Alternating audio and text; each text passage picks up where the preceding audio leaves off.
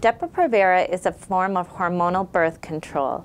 It's an injection that patients receive every 3 months.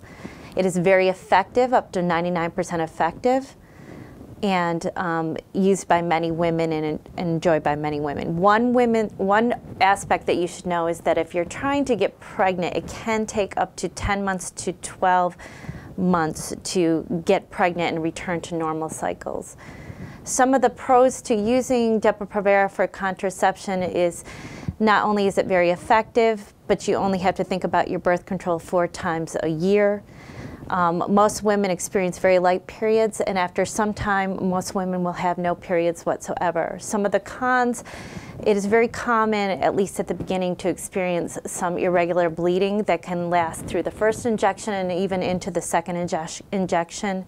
If you have a history of major depression, you may want to reconsider using a long-term progesterone birth control, just because in some women it does increase your risk of depression. Patients that have had a history of a blood clot in the leg or the lung should consult with their gynecologist and primary care physician before considering this as a form of birth control.